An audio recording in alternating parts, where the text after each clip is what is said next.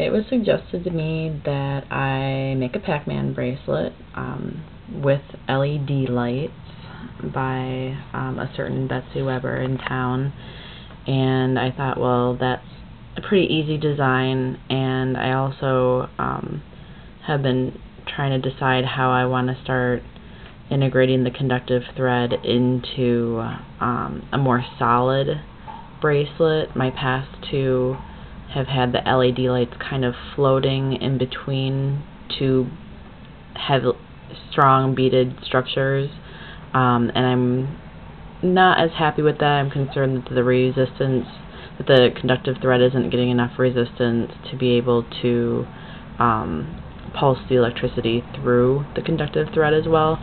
So this piece is brand new. I'm going to be actually threading the conductive thread through the little teeny tiny seed beads in this bracelet. And these are delicas.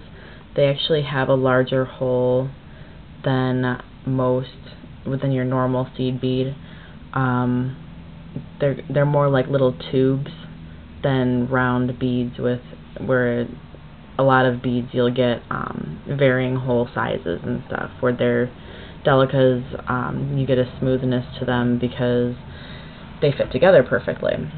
So this is the bracelet that I've been working on, and it's front and back, and I've already kind of done a temporary stitch with the snaps on both sides so it can come around and snap together like so. So that's going to be the finished bracelet, and I'm going to put a battery pack behind this guy so it won't show through, because these two beads are actually a little sheer. So the battery is going to be slide into here, and the conductive thread is going to come around, and it's actually the on-off switch is going to be the snaps. I did some research. I didn't want this bracelet to be really bulky. Betsy claims she wants to get it at the end, and I want it to be very functional and for somebody to be able to wear it. So that's the bracelet form, and right now I'm just set up. I like to experiment first to make sure that things are working before I get them in the beads, because once you get the thread in the beads, it's really hard to get it all out.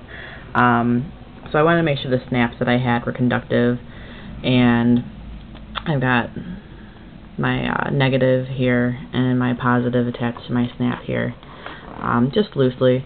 And here's my battery.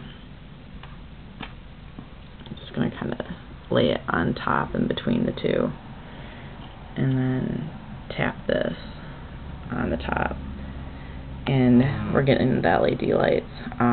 This bracelet is not going to blink. Like I said, I didn't want it to be extra bulky with sparkle and an on-off switch and all that on it. Maybe I'll integrate sparkle into the next one after I see how big it is with the added battery. But I like it to be streamlined, so that is the beginning of my mission today, is get white LEDs into the little dots in between the ghosts on the Pac-Man bracelet.